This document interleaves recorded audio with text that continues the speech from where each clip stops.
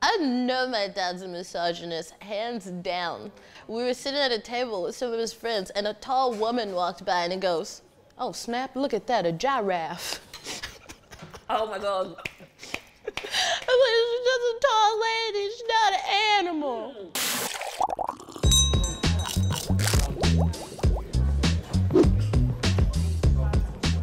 Is gender a construct? I'll take this one. Right, there's only one transgender person here, so Steve, why don't you take it? Gender, is it a construct, what do you reckon? I'd be very interested to hear exactly what you think. It is, definitely. Literally, I am literally been constructed by a professional in certain degrees. Yes, it's a construct. Sex, however, that is genetic information. I wasn't working late in the laboratory one evening and fell into a vat of gender fluid. Right? It's genetics, they are what they are, and they can change, like, if you get radioactive poisoning, but gender is a construct. I made it up. It's a spectrum, it's a lovely, sexy spectrum, let's all get involved. But at one end is a man, and the other end is a woman. Stop telling me there's no such thing as a woman, these are bloody expensive. I think that's really fucking interesting as well, because, that's the one kind of part of, kind of liberal culture that I find a bit weird, is the idea of, flattening everything out as if there is no such thing as masculinity and femininity. Yeah. What we really want to say is there is masculinity, femininity, and everything in between. But it's completely okay to be a man who isn't masculine. And a woman who isn't feminine. But it's like, how would you even know that you were a woman if there was no such thing as being a woman? Right. Do you know what I mean? That's it, And there's nothing wrong with you being a woman. People don't like to divide sex and gender, because it's like, when did that happen? But there was a time when, race and class they're just the same thing. If you were of a certain race, then you were lower class. Yeah. And one's a construct and one's genetic. Yeah. And you don't change race, but you can change class. And then that happened. They were like, oh shit, some of these differently coloured people are a different class to us now. Oh shit, yeah, exactly. So sex and gender, different things. Yeah. Get over it, Steve. What's the funniest or dumbest thing you've done because of lad culture? I was once drank so much that I was sick on the top of my own head. I drank that much and the room was spinning, so I had to lie down. Right. Picture, I'm lying on my back here. Right?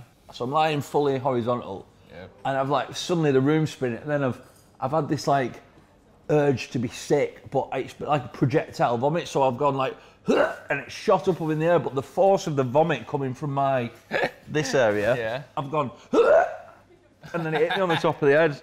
I'd just eaten a frozen ready meal of noodles, so I had all noodles on the top of my head. But yeah, that's probably the worst thing. What about you? No, we don't really have that in Malaysia. No? Or, noodles? You have noodles, don't you? We have noodles. We don't have toxic masculinity, though. Oh, we got lots of noodles. As a person who is pansexual, I need people to put some respect on my identity. I need...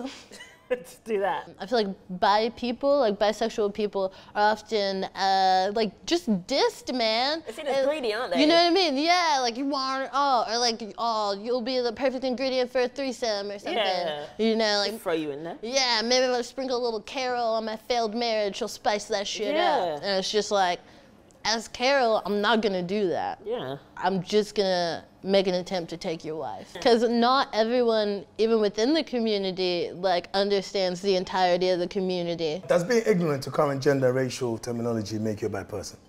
No. It's quite a new thing. Quite a new thing, so I think people are still getting used to it. But obviously once someone corrects you, because I think it's personal to the individual. Yeah. So what may offend one person doesn't actually offend another. So there was a time when you could say half-caste. Oh yeah, remember that? You couldn't say that anymore, Yeah. but our parents missed Yeah. all of that. Yeah, My yeah. household, Yeah. they missed it all. He's a half-caste. I'm like, Mom, you can't. He's a half-caste now. Was it not half-caste last week? Why would it now be mixed race today?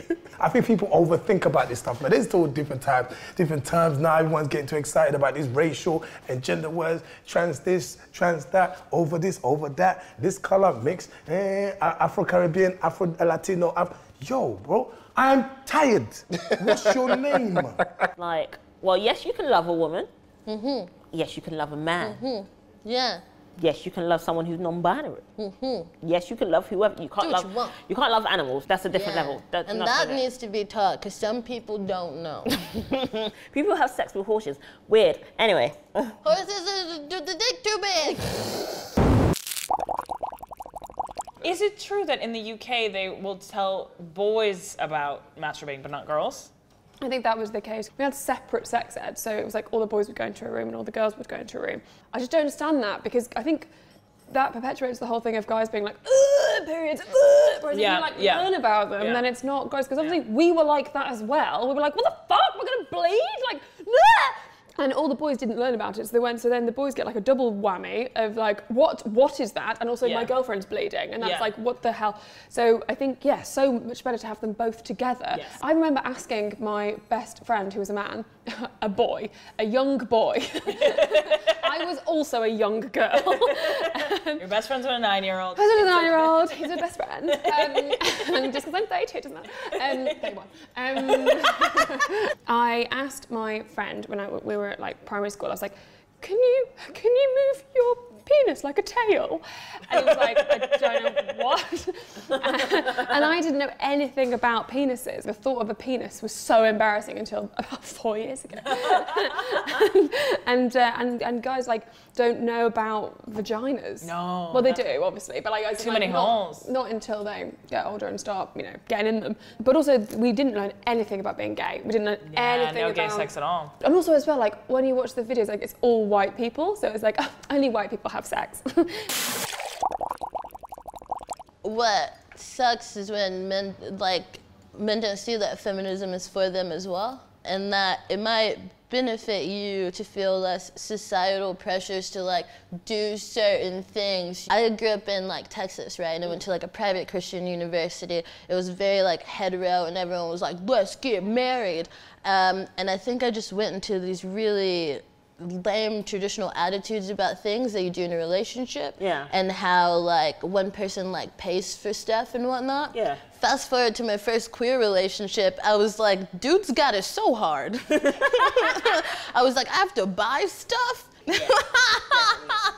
And then I was like, wait, why haven't I always been? Do you know what I mean? It's like, this is hard. Like y'all don't need that pressure. I mean, also, I think a lot of men actually aren't feminists because why would you give up power? Okay, yeah. Because I mean, and I think a lot of the time, more rights for marginalized groups feels like less rights for the groups in power, which in reality isn't true. But it feels true, and sometimes we act on our emotions and vote on our emotions, and because it feels like in order for someone else to have more, you need to have less, you don't want to give that up, even though it's factually completely untrue. What do you reckon's the most ridiculous thing about lad culture?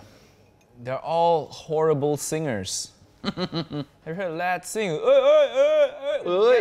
Yeah, is that how you get taught singing in like nursery school, kindergarten? I love that. Like nothing about lad. Can you just try and be in tune, gents, please? If you want to sing on the train, make it good. That would also be as deserving if a load of lads started like singing in like perfect harmony on a train. That also wouldn't be okay. No, I want lad a cappella culture. That's what I want to see. They're harmonizing their football anthems, whatever. Yeah. Your mom's a whore, a whore, a whore. I don't think that's a football one. I think that's just general. Sure, whatever. Just sing better.